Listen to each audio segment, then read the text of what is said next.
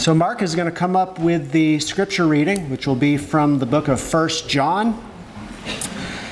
1 John chapter 1, that's where the sermon will be.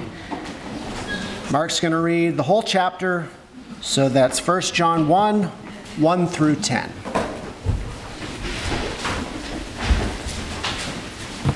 Good morning.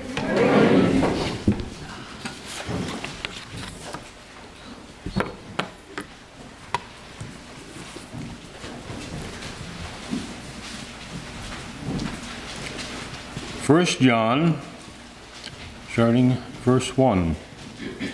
That which was from the beginning, which we have heard, which we have seen with our eyes, which we have looked upon, and our hands have handled, concerning the word of life. The life was manifested, and we have seen, and bear witness, and declare to you that eternal life, which was with the Father, and was manifest to us. That which we have seen and heard we declare to you, that you also may have fellowship with us. And truly our fellowship is with the Father, and with his Son, Jesus Christ. And these things we write to you, that your joy may be full. This is the message which we have heard from him and declare to you, that God is light, and in him is no darkness at all. If we say that we have fellowship with him, and we walk in darkness, we lie and do not practice the truth. But if we walk in the light as he is in the light, we have fellowship with one another.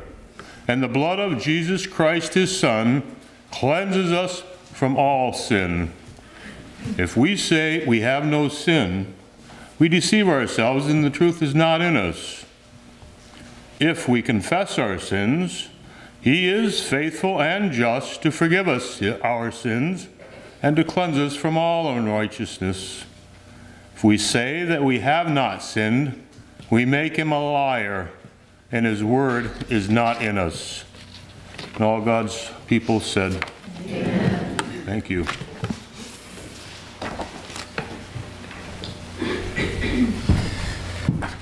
I'd like to talk to you today about a consistent pattern of faithfulness.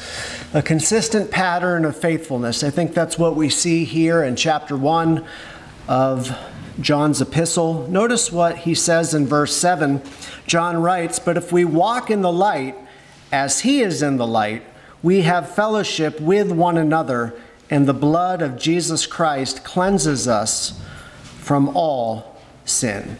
So I want to start out by asking the question, what does it mean to walk in the light? Well, John basically is describing a pattern of life, a consistent walk of faith. And we want to make sure we have these patterns in our lives, our Christian walk. So just the term walking here carries the idea of continual progress, just a continual moving forward. Light speaks of purity, which of course is God's holy nature. God is pure. So if we walk in the light as Christ is in the light, that is really the evidence that we are in fellowship with Christ and in fellowship with his people. Because I think we know this, anyone can say, I believe. Anyone can say, I'm a Christian. So how do you know? And it's not really today, it's not about, how do you know about others? How do you know about yourself? We want to have that assurance that I believe, that I have this consistent walk, that I am in fellowship with Christ. But how do we know? Well, I think this is one of the reasons why John writes this letter. So I want to compare, just to start out with the Gospel of John. If you just want to turn to the Gospel of John for a moment. We're in 1 John, so this is towards the end of the New Testament, but the Gospel of John, you know where that is. Matthew, Mark, Luke, John. We just want to compare how these two books line up and how they start out.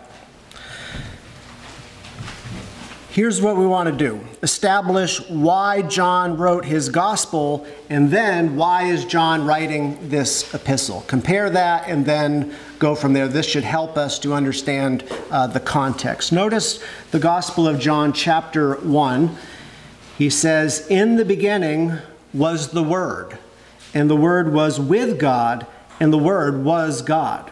He was in the beginning with God." Verse 3, "All things were made through him, and without him nothing was made that was made." So John starts out his gospel by highlighting the deity of Christ. Okay, now let's just go back to 1 John. And of course, the whole purpose of John's gospel, if you read it through to the end, why did John write his gospel? So that people might believe that Jesus is the Christ, the Son of God. So that's why he wrote the gospel, to convince people of that. But I think he wrote his first epistle to maybe add on top of the gospel, add this assurance. The gospel is to get people saved. 1 John is to strengthen believers so that we can know that we're saved. What does John say towards the end of his epistle? Flip over to 1 John chapter 5.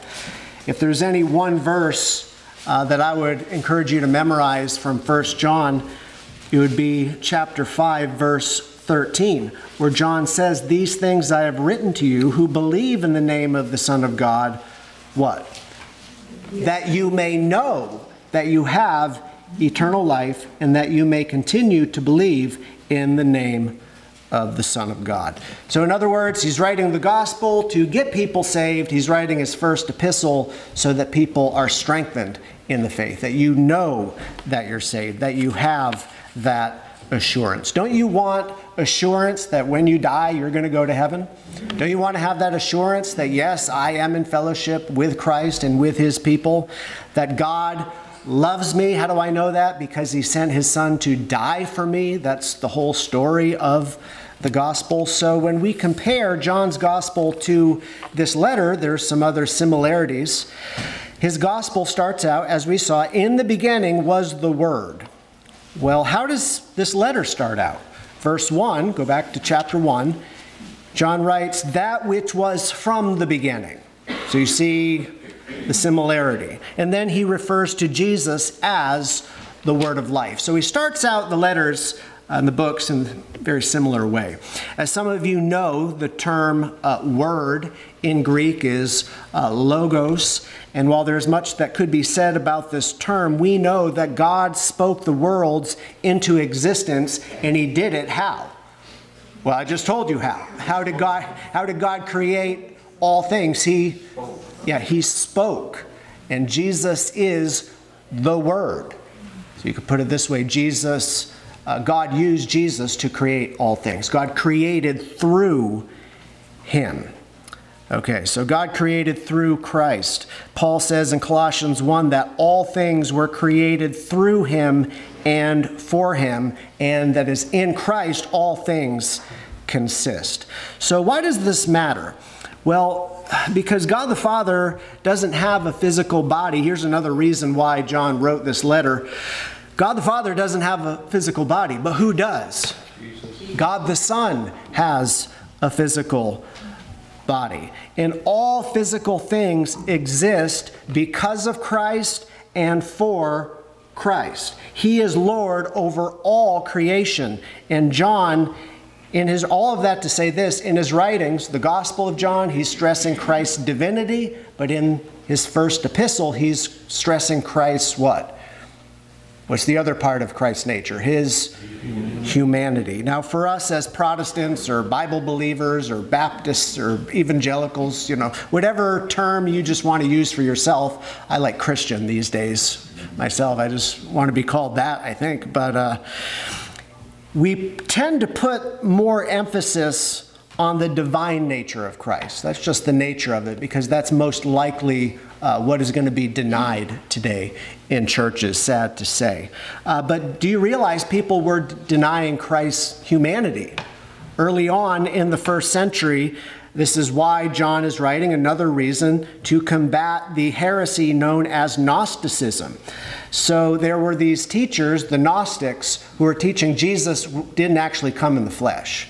So they affirmed that he was a divine being, but he wasn't actually a man. So people today deny Christ's divinity. People back then were denying his humanity. This is why John stresses in verse 1. Look at it. What does he say? We have seen him with our eyes. We have handled him. Like John is saying, we touched him. Jesus was a man. He was real. We saw him. He had a physical body like us. Why is that important? Well, it's all helpful information to explain how salvation is possible. To really have the assurance of salvation, you have to understand salvation. Why is it important to kind of go through all this and establish Christ's deity and his humanity? This is why we are saved through Christ. Christ is the bridge. This is the only way we can be reconciled to God, through the God-man, Jesus Christ. God is up here. We're down here. God is holy. We're not holy. We're sinners. All have sinned and have come short. How do you bridge the gap?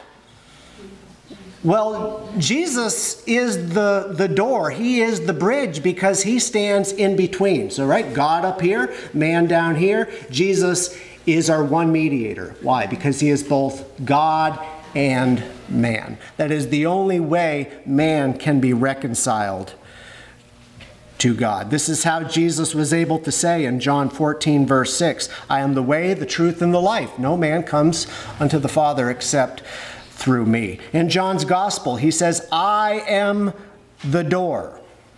So, this is really the basis of our fellowship with God. We have fellowship with God through the God-man, Jesus Christ. So that's how salvation is possible.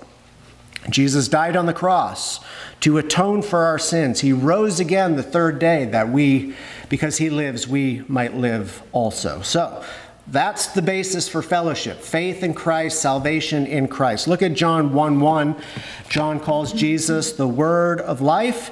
We saw that. Verse 2, the life was manifested, and we have seen and bear witness and declare to you that eternal life, which was with the Father, was manifested to us. So, going back to John's Gospel, chapter 1, in the beginning was the Word, and the Word was with God, and the Word was God. The Word came, and he dwelt among us. Paul says to Timothy in 1 Timothy 3:16, he says, great is the mystery of godliness, that God was manifest in the flesh. Verse 3, John says to the church members that are under his pastoral care, he says, that which we, probably a reference to the apostles, what we have seen and what we have heard, we declare to you, that you also may have fellowship with us. And the us is probably not just the apostles, but all the faithful Christians who are alive at that time, and indeed all faithful believers throughout history. And because you are in fellowship with the Lord and with us, you can enjoy these benefits. He continues on, truly our fellowship is with the Father and with his Son, Jesus Christ. And these things I write to you so that what? Your joy may be full. Do you realize that's the benefit that we have in Christ? Not just that we're saved, but that our joy may be full. I like one of those songs that you sang. You know, your presence is, what was the line? Your presence is... My favorite gift of all. Yeah, my favorite gift of all is God's presence.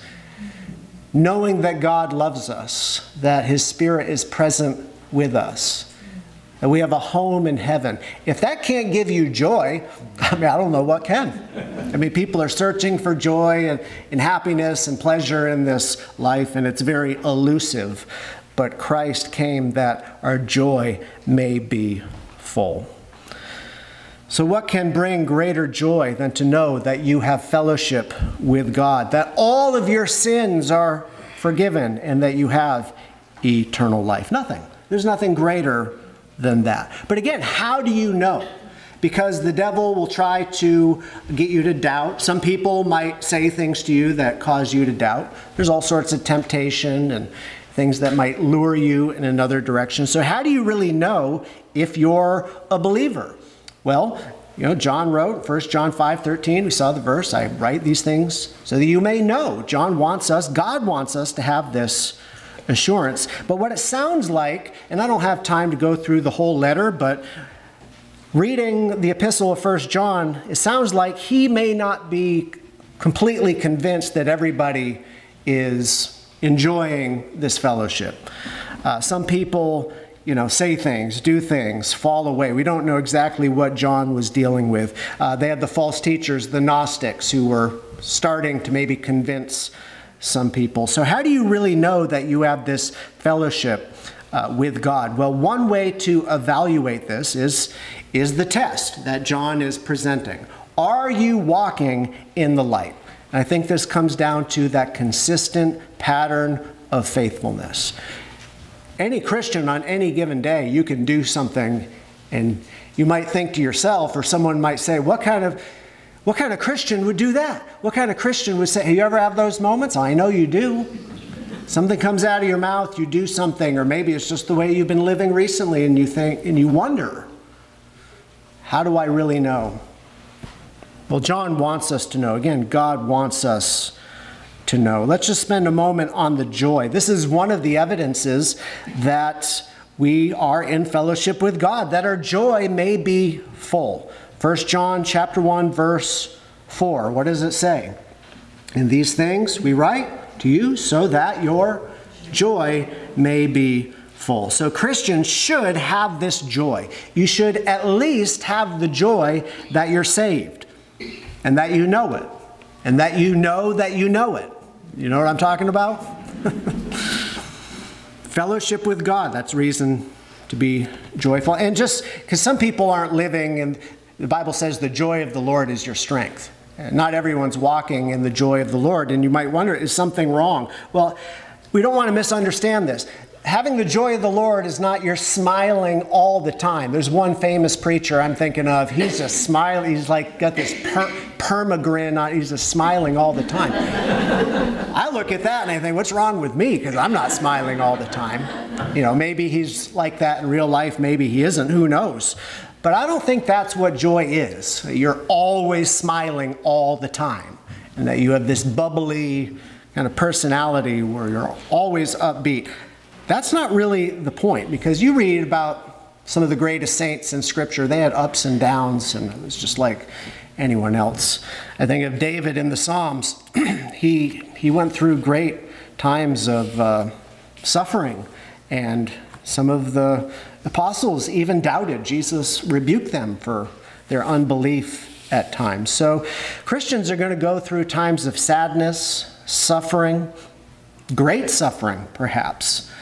But here's the thing about joy. Our joy is not dependent on our circumstances.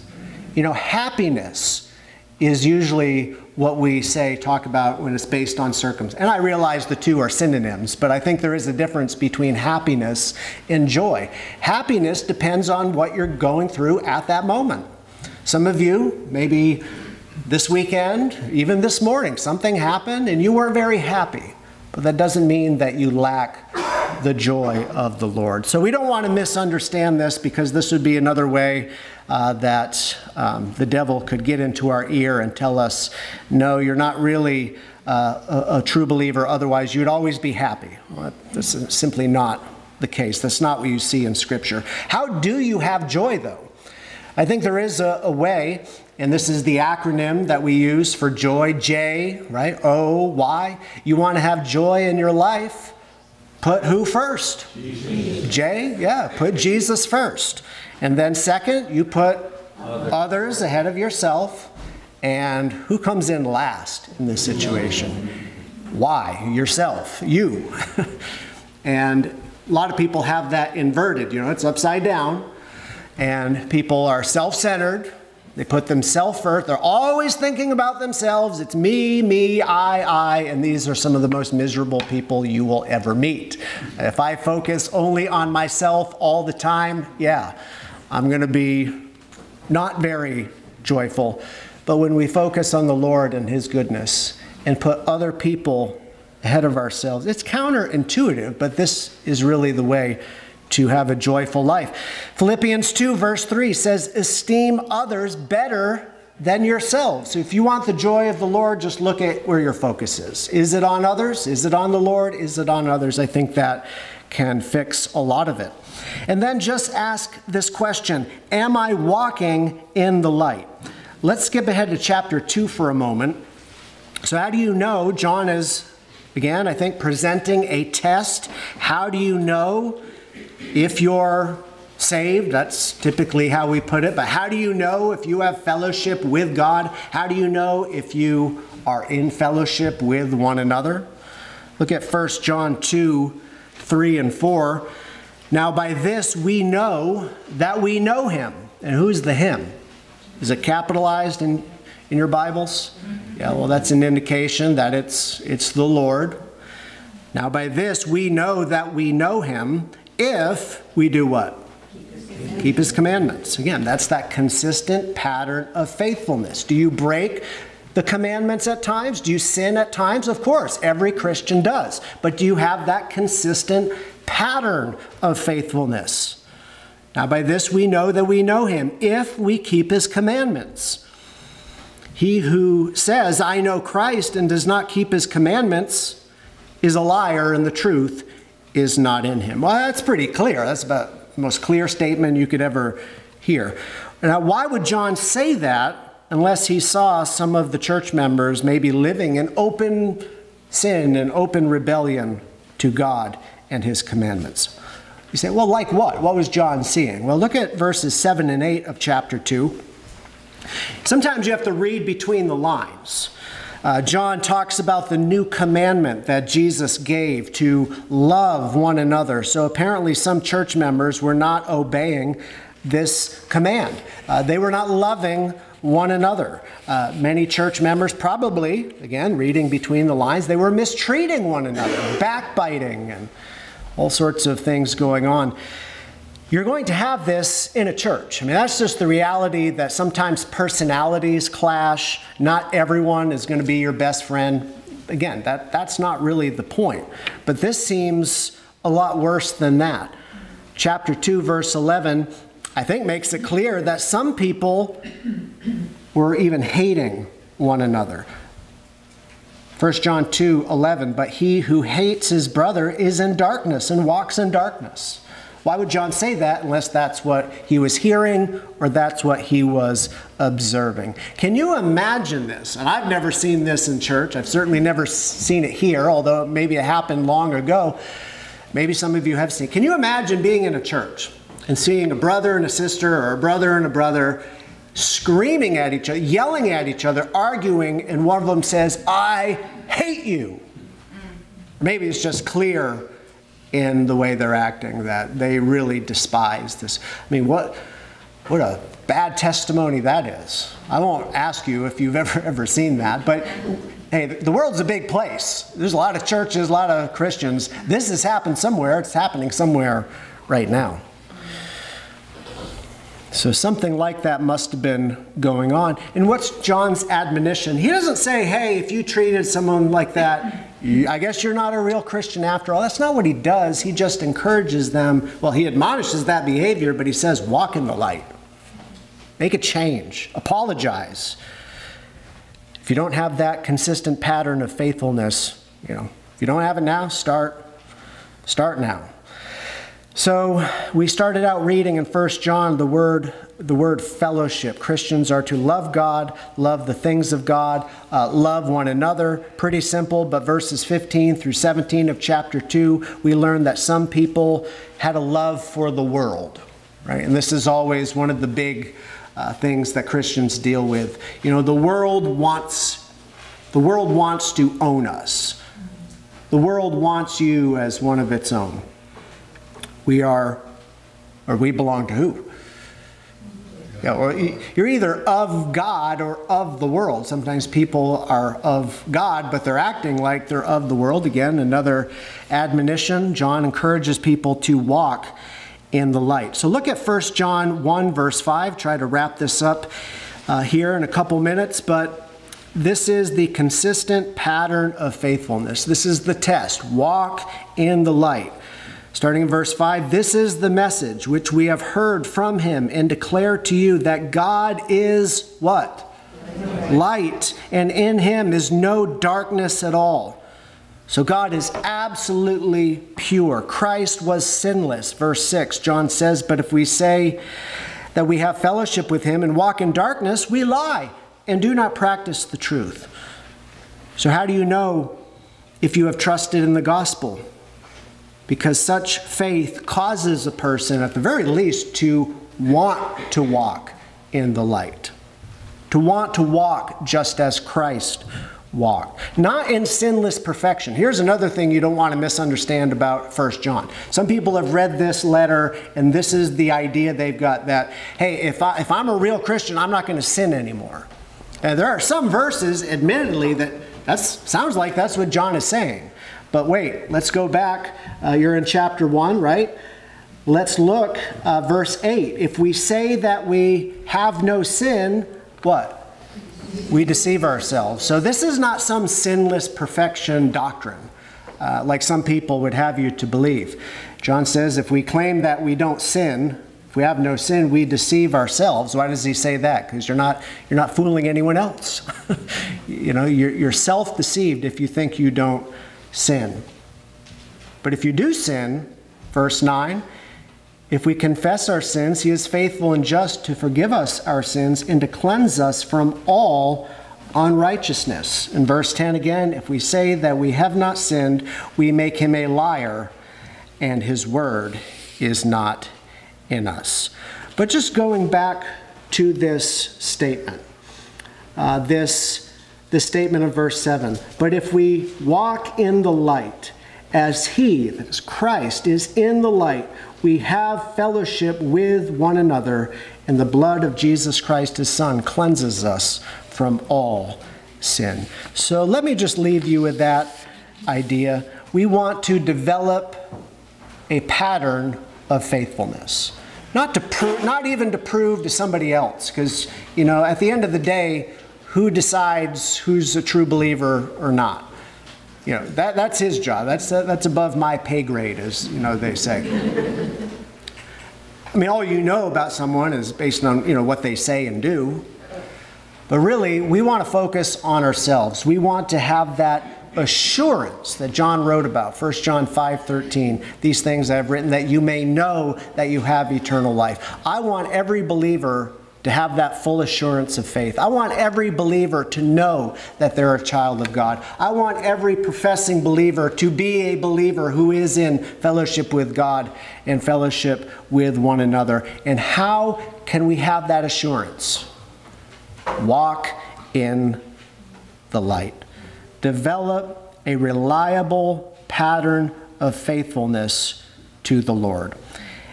And you say, well, again, that's not me. There might be one or two this morning listening later on. You say, that's not me. Up until this moment, I've had a very different pattern. You realize you can change that right now? 1 John, last quote, 1 John 1:9, if we confess our sins, he is faithful and just to forgive us our sins and to cleanse us from all unrighteousness. Who is able to do that? Christ, the God-man. God is up here, we're down here. The only way we can come to God, there's one bridge, there's one door, and that's the God-man, Jesus Christ. If we profess faith in him, if we say we trust in him, let's live it out. Let's show that consistent pattern of faithfulness to the Lord. Let's pray. And Heavenly Father, I just pray that each one would either continue this or put one foot in front of the other to just live a life that is pleasing to you. Lord, this is where we can find true joy, true happiness, knowing that we have a home in heaven, knowing that God above loves us.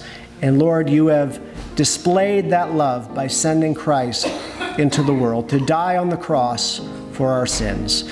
Lord, I thank you for each and every person here. If there's someone who does not have the assurance that when they die that they will go to heaven, Lord, they can settle that right here and right now. They can simply bow their head and say, Lord Jesus, I know that I have sinned. I know that I fall short. I'm not fooling anyone else, and I'm not fooling myself. I realize I need your forgiveness. Lord, I pray that they would turn to the only one who is able to save their souls, our Lord and Savior, Jesus Christ. And it's in his name we pray. Amen.